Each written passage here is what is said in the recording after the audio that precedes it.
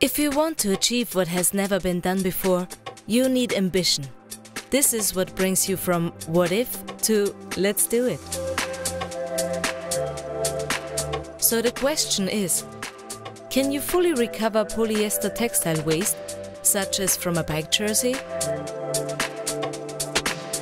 To make this fiber-to-fiber process feasible, the R&D teams of 3 companies joined forces.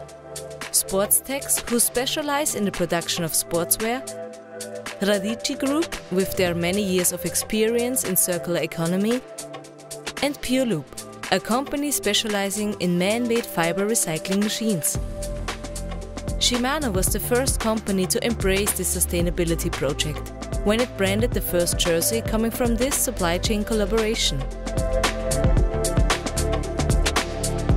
The first step in this chain is the sorting of used garments at Erdotex.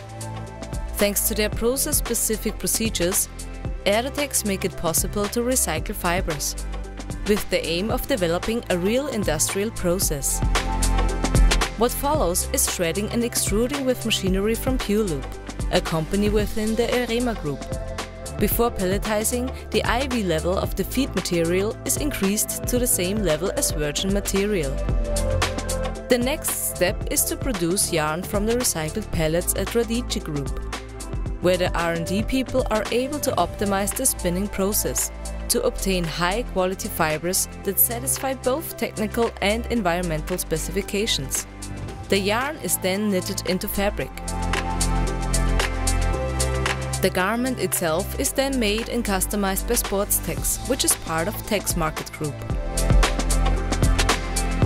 Once scaled up, this sustainable circular economy technology will make it possible to easily produce recycled polyester garments that, at the end of their life, can be recovered again.